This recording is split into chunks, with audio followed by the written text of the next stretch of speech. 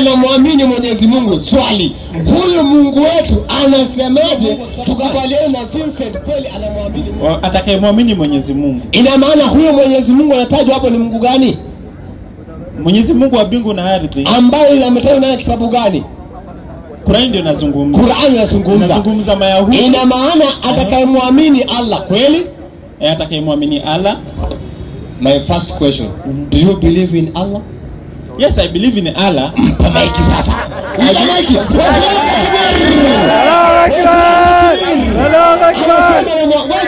Anasema anamwamini Mwenyezi Mungu. Swali, huyu Mungu wetu anasemaje? Yatupa matam ya Uislamu tena kwa nidham. Abbas Online TV yatupa matam ya Uislamu tena kwa mwalimu. Rudia andiko. Nirudie. Naam. 8:8 Yeremia. Ndio. Jeff Koinange. Sikiliza mambo hapa. 8:8. Nasema hivi. Mwasemaje? Sisi tuna akili. Na Torati ya Bwana tunayo pamoja nasi. Ndio. Lakini tazama. Kalamu yenye uongo ya waandishi. Mpe kidogo. Kalamu ya kina nani? Yenye uongo ya waandishi. Maliza aya. Imeifanya kuwa uongo. Mpe. Kalamu ya waandishi imeifanya nini kuwa uongo?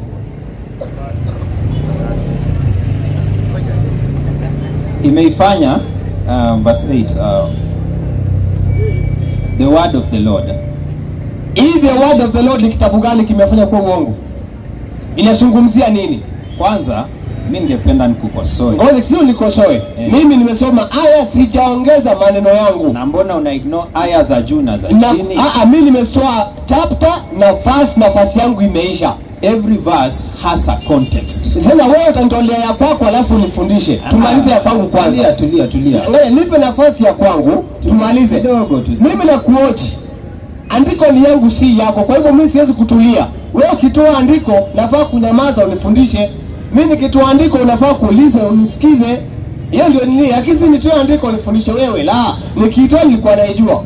Kwa hivyo ukitoa andiko nafaa kunyamaza. Alafu nikusikize point yako ni gani. Na mimi nikitoa andiko na wewe ukae kimya, usikie my point ni gani? Wewe ndio usomi na ndio mjadala. Sasa ninyamaze ama nizungumzie? Sasa swali yangu nilikuwa nauliza, nimetoa andiko. Ndio. Kisha nikarusha swali kwako. Dio. Kalamu ya uongo ya waandishi imefanya nini kuwa uongo? Neno la Mungu ambaye kwa kizungu imeitwa the law of the Lord. Ngoja kidogo. Torati maana yake ni the law of the Lord. Twende polepole. Kwa hivyo Torati ni sheria, si kweli? Ndio. Na sheria ndio law in English, kweli? Ndio. Kwa hivyo kalamu ya uongo ya waandishi imeifanya Torati kuwa nini? Uongo. Ni nini ama ni maandiko imesema? Ni maandiko. Sasa mbona wewe unapinga? Sipingi, nasema hivi, kuelewa kwako ndio kuna kasoro. Sasa siwezi kuelewa wakati imesema kalamu imeifanya kuwa uongo, alafu nielewe kitu kingine kuliko hicho. Linachozungumziwa hapa ni kwamba scribes misinterpreted the word of the Lord. Ambaye hiyo the word of Lord kitabu gani kinazungumziwa? Torati. Kwa hivyo wanakashfu wao kwa kumisuse neno la Mungu. Sasa kwamba neno la Mungu lina kasoro. Twende polepole. Hakuna aliyesema neno la Mungu lina kasoro. Sawa? Ripoti imekuja walioharibu ni kina nani? Walioharibu ni kina nani? Scribes. Na Qur'an imesema kitabu cha Musa kiliharibiwa na kina nani? Hilo kuharibiwa wamaanisha nini kuharibiwa? Maiki 11:110 Qur'an. Kidogo tu. Kama kimeharibiwa. Ngoja kidogo. Ona walisoma hilo Torati. Ngoja mimi nasoma Qur'an. Mimi Muislamu, hapa Waislamu wote ukienda msikitini Biblia hakuna. Waislamu kitabu chao ni Qur'ani. Nyinyi ndio mlibaki na hiyo yenu. Hebu sikia Mungu asemaje? Walisoma tu vile unaisoma hivi. Niharibia na unaisoma pia walisoma hivyo. Twende. Haya. Hata walisomaje? Na kwa yakini. Kwa hivyo tumeona, mimi sisemi neno la Mungu ni mbaya. La. Lakini baada ya Mungu ameteremsha wale wana wa Israeli waliharibu. Biblia ina report na Qur'an ime report the same statement. Sasa Mungu asemaje? Twende. Na kwa yakini tulimpa Musa kitabu. Mungu asema alimpatia Musa kitabu kilikuwa safi. Maliza. Lakini zikatiwa hitilafu ndani yake. Na hao wafuasi wake. Unasikia? Kwa hivyo wenye kulaumiwa ni wale wafuasi. Na Biblia imewalaumu wale wafuasi because ndio walioandika. Kwa hivyo Qur'an, kitabu cha Musa kiliwekwa hitilafu ndani yake. Hiyo ni Qur'ani na Biblia inakubaliana. Sasa wewe unataka kutetea kitu ambaye kimeandikwa na kimekauka miaka mingi iliyopita kabla ya babu yako azaliwe. Mpatie mic. Bado mtasisitiza kwamba the reason why you are insisting on that verse is so that you may take it out of context. Naweza kuchallenge unisomee verse inayofuata na unieleze ina maana gani, utashindwa. Naweza kuchallenge usome verse iliyo juu na iliyo juu na useme tunaweza. You have the microphone, you have the Bible. Wewe ni challenge. Mimi niko hapa kwa ajili yako. Sawa. Tunaweza. Kwa nini unaweza saa ngapi na uko hapo na umekaa? Unitolea andiko niambia hapana, kitabu ya Musa hajaribiwa, this is the first. Sawa. Nionekane mimi muongo. Sawa. Haya, lete andiko kitabu cha Musa kiko sawa, hakijaribiwa. From verse 1. Kitabu cha Musa kiko sawa, ni kuelewa kwako ndio. Mimi sikatai, naomba unipatie kitabu moja hiyo Yeremia 8 na nikueleze. Ngoja kidogo. Kunieleza, that is your faith. Hebu kumbuka, kuna kitu kimoja unajaribu kuiforward hapa. Hapa kuna imani. Wakristo wanaamini, Waislamu wanaamini, na Baniani wanaamini. Lakini tukija hapa ni kujadiliana, hiyo imani yako unafaa kuitoa ndani ya kitabu chako. Ushahidi ndio huu. Lakini sasa kunihubiria ile kitu ambayo unaamini. Baniani anaamini ng'ombe ni Mungu. Akija hapa aniambia ng'ombe ni Mungu, na mwambie ni imani yako. Ushahidi nipe wapi imeandikwa ng'ombe ni Mungu, niamini. Kwa hivyo na wewe you have your faith. Na kwa vile mmehubiriwa kule, kitabu cha Musa kiko sawa, hiyo ni imani yenu. Lakini ukija hapa useme kitabu cha Musa akijaribiwa, mimi sipingi. Ile nataka ni andiko. Lete andiko kitabu cha Musa kijaribiwa. Hilo umelisoma halizungumzi kitabu cha Musa wala sheria alizopeana Mungu kwa wana wa Israeli ambazo wamekiuka. Na ndio maana ukiendelea kusoma hapo chini nasema kwamba Mungu ataruhusu waadhibiwe kwa kuwa walikiuka sheria zake, si kwamba waliharibu kitabu. Hebu pole pole. Yamkini kwa mujibu wa Jeff, hii ni imani watuhubiria. Na andiko imeandikwa imekauka. Usitake kubadilisha. Ngoja kidogo. Biblia inasema usiongeze wala usipunguze, right? Siongezi na sipunguzi. Ile umekataa kusoma na iko wazi. Mpe mic. Verse 8. Mimi wewe hautoi verse. Angalia, wewe unalamika, hautoi verse. Mimi naenda direct verse 8. Wewe ungeniambia na wewe soma 8 verse 7. Soma 8 verse 9. Wewe unalalamika. Sasa sikia yangu alafu nikuoje. Twende. Unajua shida huyu? Hii andiko amesikia hapa saa hii leo. Hapo anataka kuitengezea hapa. Soma basi. Enda nyumbani, kaa chini, angalia, tafuta research, piga simu kwa mapasta wote, waulize kama 100, waulize wakupea advice, alafu rudi. Soma basi 6. Alafu kupendue tena maneno yako. Amesikia hapa hata kuigeuzia hapa. Hapa inaitwa Isili University, hapa tubahatishi. Lakini tabia yao tushawazoea. Twende. Mwasemaje? Sisi tuna akili. Ndio. Na torati ya Bwana tunayo pamoja nasi. Mpe kidogo question mark. So hivyo hiyo ni swali Mungu anauliza. Ndio. Na inazungumziwa ndani ya kitabu cha Biblia. Ndio. Mwasemaje sisi tuna akili? Ndio. Na torati ya Mungu tunayo pamoja nasi, kweli? Ndio. Maliza. Lakini mpe. Torati ya Mungu tunao pamoja nasi. Lakini wewe umeenda shule. Ukisikia lakini in English but uwe naharibu nini? Ina negate the previous statement. Ile ingine leo tupo sasa unasikiza hii sasa. Sawa. Twende sasa sikiza hiyo. Hii ingine shatupwa. Torati ya Musa tunao, torati ya Bwana tunao pamoja nasi. Lakini ina maana ina ripoti sasa. Lakini tazama kalamu yenye uongo, ya waandishi imeifanya kuwa uongo. Mpe iliyofanya uongo ni nini? Sitasema maneno mengi, acha nisome. Ngoja kidogo, ngoja kabla usome. Andiko langu imeisha, ngojea ni forward my point. Kalamu ya uongo ya waandishi imefanya nini kuwa uongo? Torati. Kwa hivyo Torati ya Musa imefanya kuwa uongo na kina nani? Kalamu ya waandishi. Wameifanya Torati kuwa nini? Wameifanya kuwa uongo. Patia mic. Sawa. Ngoja kidogo tu. Mpatie mic huyo.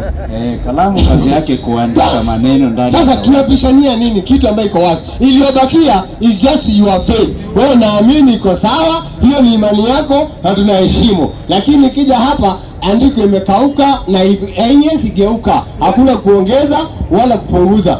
Patie Vincent, nakuja kwako wewe. Acha nisome evidence. Mbona utaki? Nakuja kwako. Jiandae, angalia vizuri alafu jiandae. Mbona wataka tumalize? Unafanyia mazoezi katika uwanja wa vita ndio shida. Vincent, habari yako? Poa. Uko na swali la kuuliza? Swali yangu tu, ningependa nisome Qurani 5:69. Alafu nisome andiko, alafu nisome hadithi moja niulize swali. Sawa? Qurani sura ngapi? Maida 69. Somaji uko hapo. 569. Hakika wale walioamini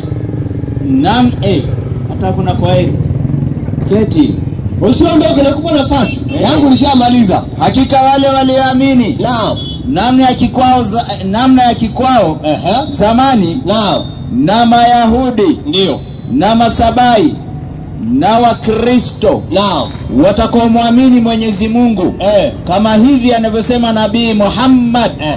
Na siku ya mwisho. Naam. Na wakafanya vitendo vizuri. Ndio. Basi hao hawatakuwa na hofu wala hawatahuzunika. Haya.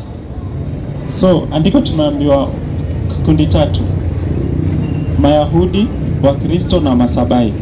Wakiamini Mwenyezi Mungu na matendo mazuri, siku ya mwisho watahuzunika. So ningependa nisome hii hadithi alafu niulize swali. Ni ya Kizungu tu. Ni sura ibn Majah, inasema hivi: The Jews split into 71 sects, one of which will be in paradise and 70 in hell. The Christians split into 72 sects, 71 of which will be in hell and one in paradise. I swear by the one whose hand and my soul is Muhammad, my nation will split into 73 sects, one of which will be in paradise and 2 in hell. So swali langu iko hapa. Muhammad anatuambia Jews na Wakristo watakuwa peponi. Kwa zile 73 sects, 72 wanaenda hell na moja tuna paradise. Hiyo ni siku ya mwisho. Muhammad anasema. Akasema Wayahudi na Wakristo. So mimi ningependa hapa mnasema kila siku Wakristo tenda mbinguni. Muhammad hapa anatuambia tukisoma andiko na hadithi anasema si Wakristo tenda mbinguni. Ndio hapa anasema. Ndio. Kikundi moja.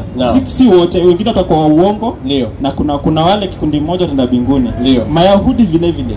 Unaona? Na nyinyi hapa mnasema ni Uislamu pekee. Hata hapa tujasomea Uislamu. Kwa hiyo hadithi. Ni kuelewa hujaelewa. Sikia Qur'ani inasemaje, sura ya 3 aya 113. Kuelewa tu si wote. Wewe mpaka usilimu. Usiposilimu jikoni tu. Hata mwalimu hiyo alitoa hiyo. Nao utaisoma mchuzi wake kwanza. Sawa, itairudia. Tutarudi hapo kwa mchuzi wake. Asichomoke hivi. Wao waliopewa kitabu. Mpe kitabu. Waliopewa kitabu kina nani? Ni Mayahudi na Naswara. Ambaye ndio kina nani? Wakristo. Twende. Si wote sawa. Mungu asema katika hao si wote sawa. Katika hao waliopewa kitabu. Wamo watu waliotengenea. Wanasoma aya za Mwenyezi Mungu nyakati za usiku. Na pia ndio wanasujudu. Ina maana wanamwabudu Mwenyezi Mungu wa kweli. hao. Kwa hivyo katika Wakristo si wote sawa. Wewe umewakiludi Wakristo wote mnaingia mbinguni. Qur'an inasema waliopewa kitabu si wote sawa. Miongoni mwao wako kidogo tu ambao wametengenea. Maliza. Na pia wanasujudu. Ndiyo. Yaani wamesilimu kabisa. Na ndio Mtume akasema katika watu ambao watalipwa mara mbili kwa Mwenyezi Mungu siku ya kiyama ni wale waliomwamini Bwana Yesu wakati wake na wakaamini Mtume Muhammad. Qur'an inasema hao watu malipo yao, ujira wao utakuwa ni mara mbili, kuamini Yesu na kuamini Mtume Muhammad, watu kitabu hao. Kwa hiyo si Wakristo wote. Mungu ashasema wale ambao kuna rubber stamp ambao wamepigiwa muhuri kuingia kule, Waislamu peke yake. 43:68 Qur'an. Haya. 43. Alafu turudi kwa hiyo maelezo yake. Maelezo yake hapa anataka kukimbia kitu. 43 68. Inasema hivi. 43:68. Inasema, naam. Enyi waja wangu mlio wazuri, enyi waja wangu mlio wazuri, hamtakuwa na hofu siku hiyo, ambao umezungumzia siku ya kiyama hawatakuwa na hofu, ndio, wala hamtahuzunika, waja wangu ndio ambao waliziamini aya zetu, na walikuwa Waislamu kamili. Kwa hivyo Qur'ani ishatoa tangazo, wale ambao watu hawatahuzunika siku ya kiyama ni wale ambao waliziamini aya za Mwenyezi Mungu. Pili, walikuwa ni Waislamu kamili. Maliza. Ingieni.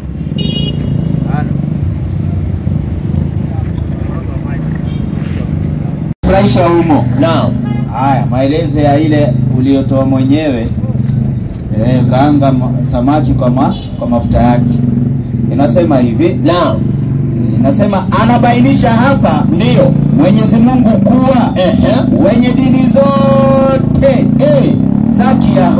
za Kiyahudi na Kinasara ambaye ni Wakristo, za Kisabai ndio na nyinginezo hawana salama ya akhera, hawana salama siku ya kiyama, hawana salama ya akhera. Ninyi Wakristo siku ya kiyama hamna salama, na hiyo andiko umetoa wewe. Hamna salama siku ya mwisho ila kwa kufuata Uislamu. Waislamu takbir. Mpatie maiki hii. Sasa mwalimu, umetusema maelezo ya hiyo aya nimetoa 5:69. Lakini hadithi imetuambia clear that Wakristo kutoka na wale sect. Unaona? Na hao sect ukisoma wanasoma kitabu, wasomi Qurani. Wanasoma kitabu ambacho wanakisoma. Kitu ambacho hujaelewa, hadithi inatafsiri Qurani na Qurani inatafsiri hadithi. Kwa hivyo lazima uwe mature ku understand Qurani na hadithi. Si hata ukisoma hadithi ushikilie pale. La, hadithi inatafsiri Qurani na Qurani inatafsiri hadithi. Ndivyo usomi ulivyo. Kwa hivyo tunachukulia Qurani, ishatuweka wazi. Na Qurani imesema Wakristo ni mpaka wakubali Uislamu. Na ukisoma hiyo aya umeitoa kwa maandiko ya Kiarabu. Anasema katika wao atakayemwamini Mwenyezi Mungu miongoni mwao, ina maana kwanza hawana imani ya Mungu ni mmoja. Na wakaamini siku ya kiyama. Wakristo waamini siku ya kiyama. Hapo tena Wakristo waamini siku ya kiyama. Ingekuwa wanaamini Mungu alisema na wakiamini. Ingekuwa wanaamini Mungu alisema wakiamini. Mungu alisema miongoni mwao atakayemwamini Mwenyezi Mungu.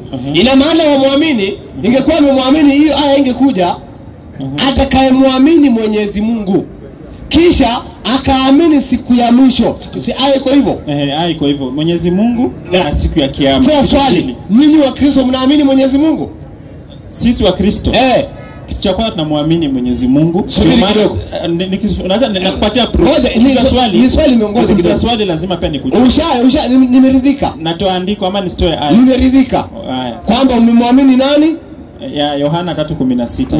Wewe. Yohana 3:16. Si ndio hiyo imani iko hapo? Hebu kidogo. Umetoa aya ya Qur'an ama Biblia?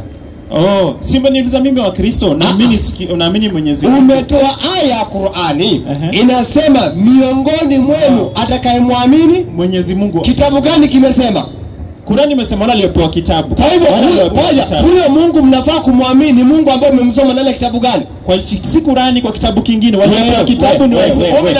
Rudia andiko wewe. Hebu rudia andiko. Ngoja subiri.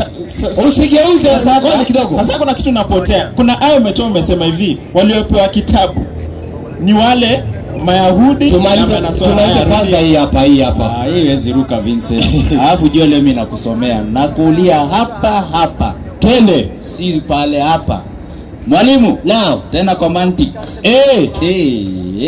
leo umekufa chameni. Inasema innal ladhina amanu walladhina hadu waswabiuna wan-nasara man amana billah. Hapo sasa man yeyote among them atakayemwamini Mwenyezi Mungu, ina maana hawamwamini. Atakayemwamini Mwenyezi Mungu mpe mic. Atakayemwamini Allah mpe. Ukisikia billah ina maana anazungumzia Mungu wa kitabu gani? Atakayemwamini Mwenyezi Mungu, ina maana huyo Mwenyezi Mungu anatajwa hapo ni Mungu gani? Mwenyezi Mungu wa mbingu na ardhi, ambaye inametajwa na kitabu gani? Qur'an ndio inazungumza. Qur'an inazungumza Mayahudi. Ina maana atakayemwamini Allah kweli? Atakayemwamini Allah. My first question, do you believe in Allah? Yes, I believe in Allah. Maiki sasa.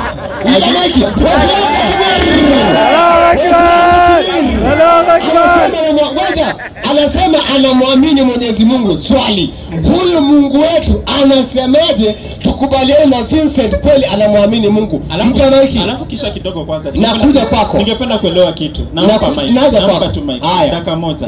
Ningependa kuelewa kitu. Wakati umesema ya kuwa watakaomwamini Waislamu wakati wanachukua shahada wakwage wameamini. Maana shahada si kuamini. Ngoja kidogo. Ni swali lingine. Subiri ni pale. Ya kurekebisha tu kidogo. Kurekebisha hapo. Wakati Muislamu achukua shahada, shahada ina maana mbili. Kupinga na kukubali. Ndio shahada. Ni sawa, hapo imani hapo. Kupinga na ukubali. Ni sawa. La ilaha, hakuna Mungu illa. Unakubali, unakataa kwanza. Hii unakataa ni miungu yote kina Yesu fake, kina Firagoda. Hiyo si imani. Samaliza. Endelea. Muislamu anapopiga shahada nina maana mbili. Ya kwanza ni kupinga, ya pili unakubali. Sawa. Ya kwanza unasema la ilaha, hakuna Mungu, yote unaikanusha. Kina Mungu Yesu, kina Mungu Firauni, wote hao unawapinga. Kisha unasema illa, isipokuwa Allah. Kwa hivyo unakataa na unakubali. Kwa hivyo kwanza unakubali kwamba Mungu ni moja, hapo ndio imani na kuwa inaingia. Wewe umesema unamwamini Mungu. Kidogo kwanza, mwalimu nakimbia. Waislamu wanaposhahadia hapa hata Qur'an inakubali. Kusoma Qur'an 59:14 inasema Wabedui waliamini, walisema tumeamini, wakasema mjaamini, kataeni. Sasaka hapa tunaruka. Unaharibu tafsiri. Haina maana hiyo. Inayo maana hiyo. Ngoja. Mabedui walikuja kwa Mtume Muhammad. Wakasema umeamini. Wakasema tumeamini. Ile takwa ambayo inazungumzwa pale si ya kusilimu, si ya kutoka katika dini hiyo kuingia dini hii. Ni ile takwa utaji Mungu kuingia katika nyoyo. Ndio amemkubali Mungu, lakini ile takwa bado. Kwa mfano, ukute mtu Muislamu analewa, anakunywa pombe, anaiba. Wewe Muislamu amemkubali Mungu lakini hana imani. Kwa hivyo Wayahudi waliambiwa semeni mmesilimu lakini bado imani hijaingia mkosi. Ngoja, kwa maana bado hamjakuwa na elimu. Ngoja, wewe si mtakuwa Waislamu. Ni Waislamu. Lakini ngoja hebu imani hijaingia sawa. Pole. Kwani Mkristo akiwa analewa au akiwa mwizi atakuwa sio Mkristo?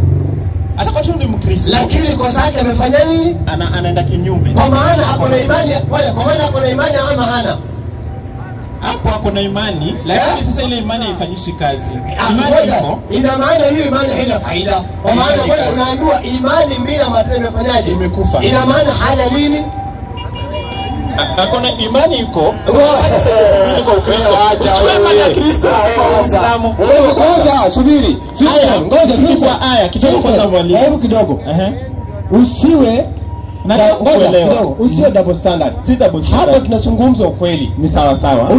Usije kulalia pande moja. Haya. Zungumza ukweli. Nazungumza. Atakuwa ni Mkristo imani yake ni ya Ukristo, lakini katika moyo wake atakuwa hana imani. Kwa maana kama ataenda kuiba wakati anafundishwa kuiba ni mbaya, ataenda kunywa pombe wakati anafundishwa kunywa pombe ni mbaya, kwa hivyo atakuwa ndio ni Mkristo lakini hana imani. Sasa huyu atakuwa Mkristo akiwa na imani, haoja huyu atakuwa Mkristo, maana 16 inasema atakayemwamini. Sasa kama atakuwa si Mkristo kidogo, kwa hivyo kidogo kwenda kuelewa haya moja, because Ukristo hakuna kitu mnaamini, ni dini fake, dini ya wazungu. Tuweke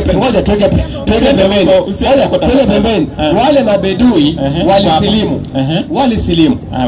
Na ndio maana mtume kawaambia msiseme umeamini, semeni mmesilimu. Kwa hivyo ni Waislamu, lakini kwa maana bado hajasoma dini, bado kuna zile hujaelia za kule kichakani, bado imani haijaingia ukabainisha Uislamu, lakini bado ni Waislamu, wamesilimu, wamekubali Mungu ni moja. Sawa. So hapa kulingana na aya nimetoa 569 inakubali, kwa hivyo wanakubali lakini wajaweka imani. Watakaoamini. Maida kama 66 anasema miongoni mwao atakaye muamini. Atakayekuwa na imani. Atakayemwamini. Ngoja. Si atakayekuwa na imani. Atakayemwamini Mwenyezi Mungu. Hao hawatakuwa na nini? Na shaka siku ya mwisho. Kwa hivyo mpaka muamini nani? Mpaka muamini Allah. Ili tukubali nyinyi wa Kristo mmemkubali. Nikakuuliza wewe unamkubali Allah? Mimi nimesema nakubali Allah ambaye ni Mwenyezi Mungu. Mpa maiki huyo sasa. Waislamu takbir. Tunakupima. Umemkubali Allah. Allah anasema namna gani? Huyu Allah anasema namna gani? Ili tukubali kama wewe umemkubali Allah. 112 aya yake ni ya kwanza. Acha tumfanyie upasuaji. Tunafanya tukuangalie kweli umkubali huyo Mungu. Leo mpaka Vincent akubali Allah. Mtihani. Hebu chukua vizuri. Vincent leo anakubali Allah. Anasema anakubali Allah. Hiyo tunaweka topic head. Na ndio mara ya kwanza. Na kama Muislamu hujasubscribe shauri yako. Aya. Inasema yani Mkristo wa kwanza isili kumtangaza kweli amemkubali Allah. Maajabu. Leo muhadhara leo mzuri. Asante. Tumeshukuru sana. Amebaki Joseph. Na wewe ni mwanafunzi wa Joseph. Yusuf unamkubali Allah. Ngoja kidogo. Waislamu takbir. Usimuone hivi inamuuma Joseph. Inamuuma katika moyo. Usimuone ametulia hapo. Huyu ni mwanafunzi wake amesema angalia. Ambapo umekosea, usingesema hivyo. Yeye mtafundishana kule kwa shule, si hapa. Hapa ashatamka, ashamaliza, imerekodiwa. Amemkubali Allah. Madhara mbalimbali inayotupa elimu kwa mashehe mbalimbali walio wataalamu. Mihadhara mbalimbali.